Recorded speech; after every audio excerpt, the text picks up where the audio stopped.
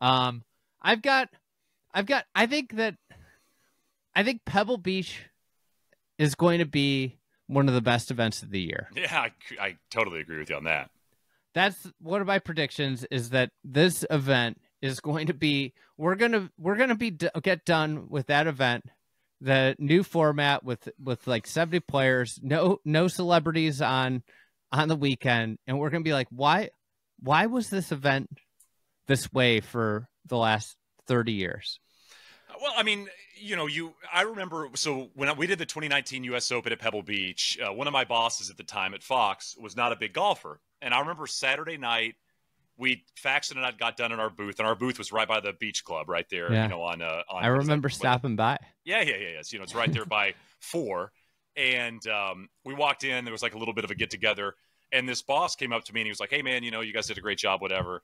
And he goes, "I got a question for you. Why don't they have the U.S. Open at Pebble Beach every year?" And I was like, well, it's, I kind of went in. It's, I knew what he was saying. Like he was kind of joking, right? But I think his point was valid. West Coast, primetime viewing, most beautiful golf course, arguably in the entire world.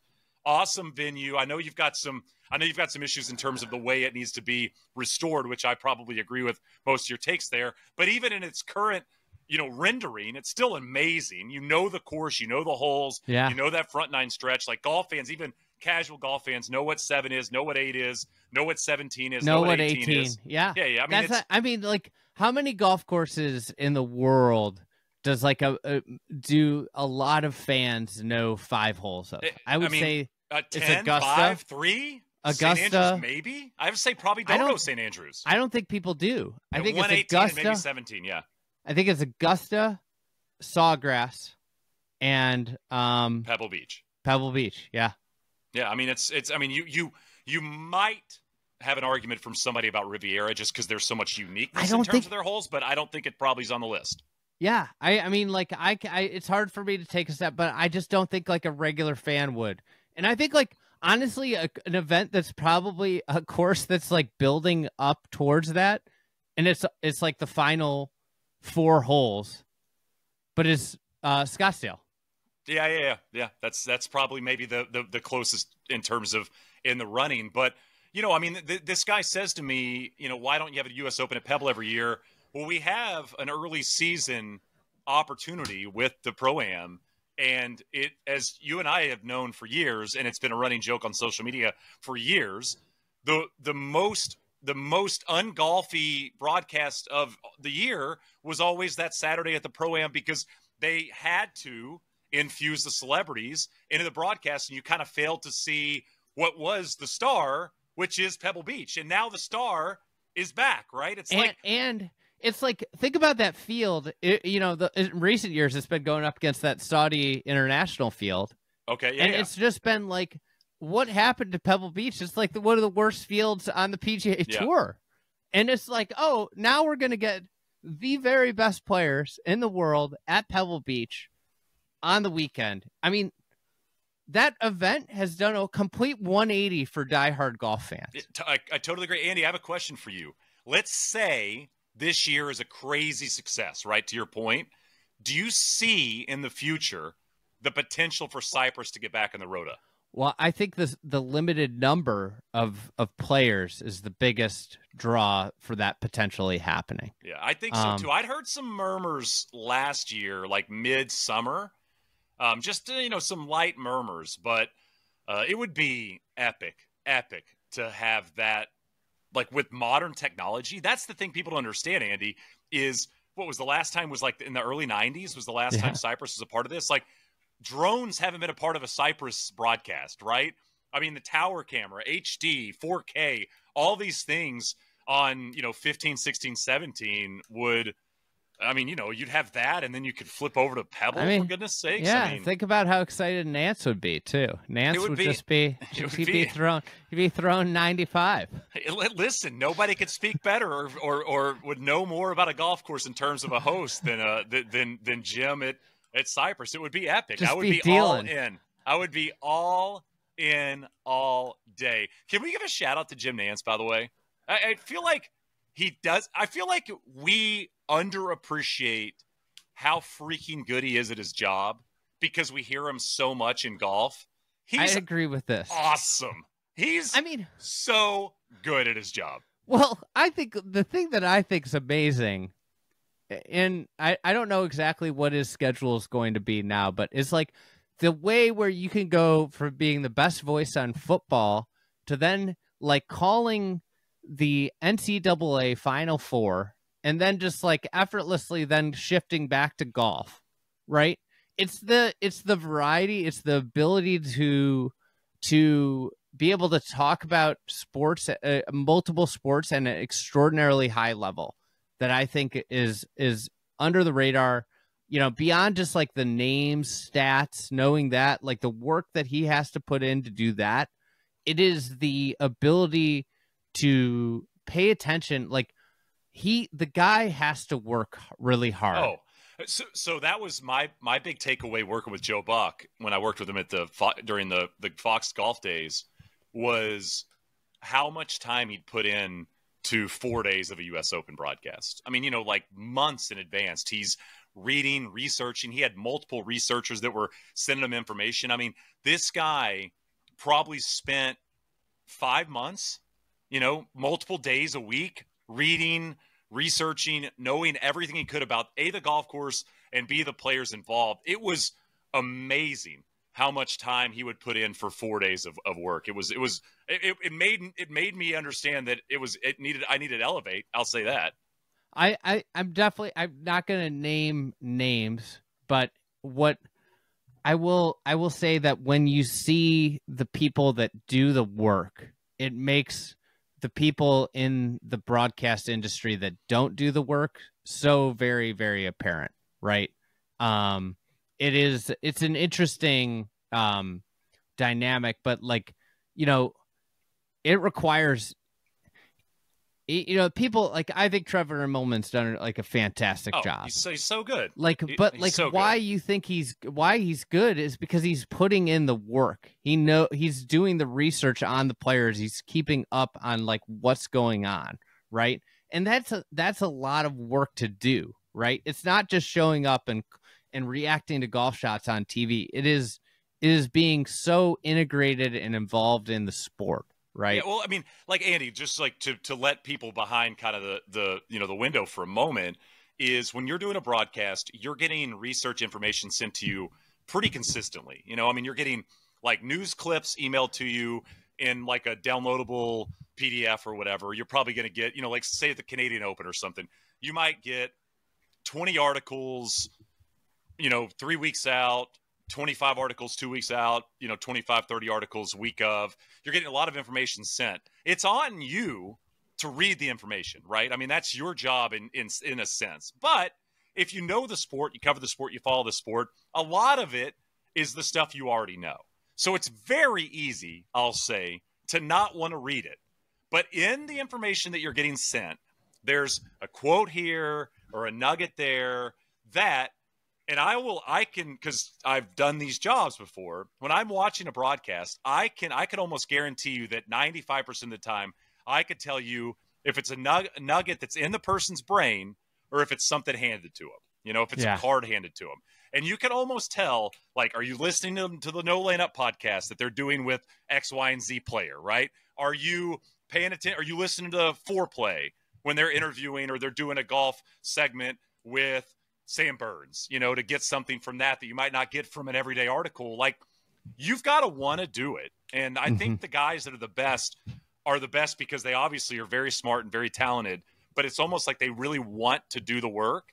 And I feel like Nance has just been doing this for 30 something years and still wants to listen and read, A thought that crossed my mind today while I was prepping for this is that I find it a bit crazy that it's January and we don't know who our other golf color analyst is. Obviously, Zinger's out. We got Kevin Kisner stepping in for 2 events for NBC. Seat's empty. Yeah, it's very interesting. But there's what's going on. I mean, you and I love to compare stuff to other sports, but I just laugh at like if the Monday Night Football analyst chair was empty and it was like the week 2 weeks before it's the turn, week of. It's the week of the season. Like, Who's going to be there? It's like the Masked Singer. Maybe it's Masked Singer Golf Edition. You never know. That was something that, like, just while I was thinking about this next year, I kind of like irrationally got upset about. Was like, wait, how do we not like? I think like I don't want to put you in a spot, so this is all my thoughts. You do not have to comment. But like I think like what's happened with NBC Golf Channel over the last like couple years has been kind of like they have really kind of given the fans the middle finger, and this is just the latest in this whole kind of odyssey of NBC and what the last, you know, basically since Johnny Miller left, it's been kind of, it's felt like a decline here. And it's like, we're now, it's January 2nd as we're recording this, and we have no clue who our golf analyst is for half the events. What they have 2 of the 4 majors, and we don't know who's going to be calling the main analyst in the broadcast booth, right? Andy, it is interesting. You did speak on something earlier about Adam Scott and Justin Rose. We were talking about that 40-something golfer that had a great career for so long. It could compete and win. I mean, I think about Mark O'Meara in '98, and you know, obviously, his whole life was revitalized because he, you know, lived close to this young stud that ended up being the best golfer of all time. I wonder, and I know Ogilvy's name's kind of been floated around a bit. I wonder if that's the space that's going to take this position, because forever it was like a 50-year-old, a 52-year-old, a 55-year-old that got into that world on the back end of their playing career. Either they tried to play Champions Tour golf and they couldn't compete, or they weren't interested in doing that, and so they got into TV. I'll be interested if that flip happens to late 30s, early 40-year-old guys moving forward. That it seems like it's happening a bit in terms of like digital broadcasting, ESPN Plus, PGA Tour Live, those types of things. But I'm wondering if we will get the superstar level person that feels like, you know, Justin Rose could do that job tomorrow, right? So like, how much longer does Justin Rose want to battle Ludwig and ADDC and, you know, the Cootie brothers, you know, on a week-to-week basis on the PGA Tour? You're going to make more money playing golf, but maybe life's a little less stressful if you get to sit in the booth and chat about it and talk about it, obviously knowing all these guys. I mean, it feels like it's a little bit of a transition period in terms of what golf and TV is going to look like kind of moving forward.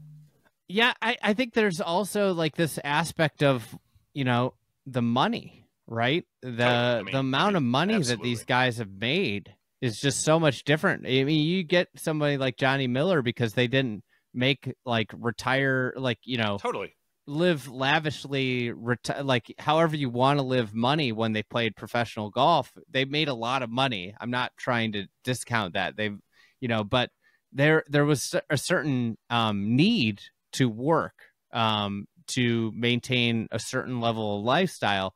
And it's like, now these guys, it's like, I was just looking at scrolling around here at like the most wins. What's Justin Rose like career money? I mean, it's got to be like 50 oh million, my God. 40 million, 60 million. I mean, just on the PGA Tour. Well, that's it. You know, the career money list is probably the place to go for this. But yeah, the you know, like that's an aspect of this, and maybe, you know, it's always been this major, this all-time great. Like you think about Faldo, you think about Johnny Miller. You know, is the shift now, like, is it going to become okay if somebody didn't win a major, if they weren't a perennial top 10 player? And I think honestly that might push the level of broadcasting up, because it's going to be somebody that wants to do the work, right? Well, I mean, like Andy, who's been the most popular, hottest topic person in sports broadcasting in the last 5 years? Like, what's the name that comes to mind? Romo. I mean, it's Tony Romo for sure, right? Tony Romo is not a career NFL quarterback, a Hall of Famer, Super Bowl winner, any of that, right? Tony Romo can talk ball. He knows ball. He's sat there and he's played ball. We've seen him do extraordinary things on the football field. We've also seen him do not great things on the football field, especially in big moments. I mean, Tony Romo, in theory, should have broken this mold already. Well, I mean, golf think about executives should have said, well, Romo can do it in football. Like, why can't... I mean, think about how great Greg Olson's been. Greg Olson is, Olson's great. Colt Knost is great. Smiley's been extremely interesting to listen to. Like, these are not guys that were winning major championships. I mean, Colt Knost won an amateur, which I think is an incredible thing to have on your resume, right? But Colt's great on course because he knows the players. He's well-spoken. He's funny. He's entertaining. He does the work. He does the work. He does the work. Smiley's great in his position because these guys he's talking about are his buddies. If he has a question to ask Jordan Spieth, you know what he can do? He can text Jordan Spieth a question, and they can relay that. Now, that's not the only skill set needed in that position, but it's very important to have. And I would not be surprised if you continue to see Smiley move up in the ranks because of the unique place he's in the game right now. He's young. He's well-spoken. He's good at his job. And more importantly than all that stuff, he knows all the guys because he played against them. All right, I'm going to rattle some names off. Just so you know, Rose made $62 million so far. And is that just PGA Tour? Just PGA Tour. So he's probably made $40 million on the Euro. Maybe right? Not 40. Probably maybe 20. Probably 15, I would guess. Yeah. I don't even know if that's a website, by the way. Does the DP World Tour have official money? I think it's still EuropeanTour.com. Yeah, it is. It is. I always laugh at that. So here, let me just throw some names at you, and you tell me if you're excited about any of these in the booth. And by the way, I just want to let everybody know this. This is not a knock on who you are. This is just us. Are we fired up to hear you? Are we excited? Oh, by the way, Rose has made $30 million on the DP World Tour. Oh my God! Yeah, so there you go. That's $100 million in golf. Zach Johnson. I know. I mean, again, this is not a knock on who you are. This isn't anything like that. It's just simply this is a hard job. I mean, it's one person, two people in the world do this job. Yeah, you have to occupy air for 6 hours at a time. It's not an easy position. DL3, we already tried. Yeah. Let's see, Stu Sink. I love Stu Sink, but I don't know if he might be okay actually. I'm like a maybe. I mean, I think he could be good. It just again, is he gonna? My question to these guys I always ask is, are you willing to be critical? Which it takes a little bit of time for these guys to get to that position. David Toms. I just don't think it's a position for him. No. Brant Snedeker. Don't think it's a position for him. Luke Donald, I think he's great. I don't think it's a position for him. Maybe. I'm a maybe on Luke. All right. Rory Sabatini, you think they're going to let him get in the booth? I would say this. Could potentially be awesome, could be awful. Don't know. I don't think he's a 5 out of 10.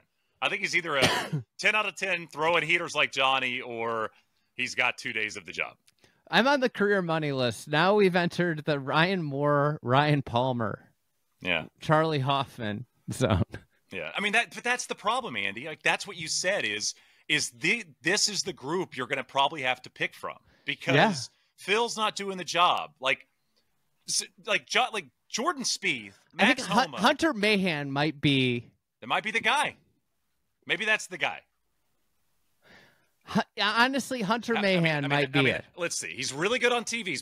I've really enjoyed listening to him when he's done TV. He's 41 years old. He was a top 5 player. Top 5 player, played on Ryder Cups, contended top 10 in every major he played in at some point in his career, won some big events, was an excellent, and again, like knows, the problem is all the guys he knows, and I'm not saying he's not friends with young guys, but all the guys he knows are probably in that group that he would in theory be competing against, right? Like that's the hard part of this is you've got to be able to connect with a 22-year-old guy that's playing tour golf, which means you've got to care to try to connect with him, which I think, again, to your point about what we started with, Trevor is so good at that. Like Trevor goes out of his way to approach young players and talk to young players and wants them to know, I'm not trying to be your best buddy, but I want you to... The President's Cup captaincy is a big part of that too. I have to imagine, right? Because it forced him to be out there. By right? the way, we somehow deviated from talking about what we're excited about in 2024 to who's going to be the next great broadcaster. But I actually think it's a great question. I'll say this, Andy. I think it's a great thing to bring up because, like you said, this week, in theory, we don't necessarily know who's. Do we know who's sitting there? Is Kisner doing this week? Kisner could be amazing. Kisner might be amazing. I used our President's Cup team like 3 years ago. Well, Andy's not going to get the job. He'd have a coughing fit in the booth. But well, the joys of having young kids. Trust me, I know. My daughter coughed into my mouth yesterday, directly into my mouth as she sat in my lap, and then she was like, gave me the sweetest look, and you're like, I don't know, what am I supposed to do here? That's the worst is when they cough and you literally feel the cough go into your mouth. You're like, that's a direct hit. No, there you go. Thank you so much. Yeah. My question, I guess, would be: you looked at career money. I guess another way I'd look at this, and I might do a little digging tonight, is there like a group of like Smiley where they're young and it just didn't work out? Like the game maybe didn't work out. And is there anybody in that world that you feel like could be excellent at this position? Because again, it feels like it's probably the way to go is to try to find somebody very young and very talented. It's just not. It's way easier said than done. I think the other crazy thing about this situation here, and this is NBC Golf Channel's own doing, they had nobody in the pipeline, right? Like Smiley's like the one, but it's like Smiley's been doing this for 2 years, and I don't like. I just don't think like that. You can go from where he is now to being the lead chair right away, but like in maybe 5 years, 10 years. 5 years from now, he might be ready for that, right? But like the fact that they didn't have anybody else that was even like, we got somebody that's never called golf going into the booth for the first 2 tournaments of the year.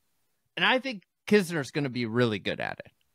But like, is he going to be is he done playing? Like that would be my question. Like, but he fits the vein of what's probably realistic of career achievements at this point that would want to do the booth job. That like versus you're not getting the Nick Faldo of this. You're not. Brooks Koepka isn't going into the booth. Right. Jordan, Justin, Max, these guys aren't. I mean, unless they really want to do it, Max could do it. Yeah, but again, Andy, like you're gonna go to Max Homa and go, hey, you want to do this job? You're gonna I've seen it like 10, 15 years. I mean, maybe, but I just like you're gonna make a 50th or a 20th of what you made as a player, and yet you're gonna have to travel the same amount.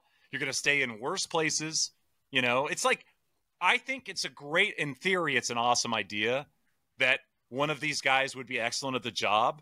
But in reality, once they see the week-to-week grind, how much work they got to put in, how it's not as easy as everybody thinks it is, how much travel's involved, how they've got to get there on a Tuesday for a Thursday golf tournament, and fly out Sunday night or whatever the case may be, I think you were right when you said it's unrealistic to assume that Nick Faldo or Johnny Miller 2.0 is ever going to exist again in golf space in terms of broadcasting. Because if we've learned anything, it's that we're cutting money away from this stuff versus putting more money into it. And you're going to go to, one of these 28, 30, 32-year-old guys that are making $20 million a year go, we'll pay you $1 million a year to do this job. I mean, they're going to be like, I make $1 million a year, just leaving my money in the bank, Yeah. All right. We've devolved here. I thought let's run through. I thought it was a great conversation to have, and I think it is important because I'm sure golf fans are thinking at least something similar to what you brought up. Is this is an important position, especially early in the season when you've got these monumental golf tournaments that are going to take over sports TV when football ends and the playoffs go away, and you've kind of got Riv floating around, and you've got these great tournaments. I know Riv's a CBS property, but you've got these great golf tournaments, and maybe it'll be Kisner. And if it is, I mean, I hope he's who he is, away from the mic, because Kevin Kisner's extremely entertaining. He's a great listen, and he's somebody I think that could crush the job if he wants to do it.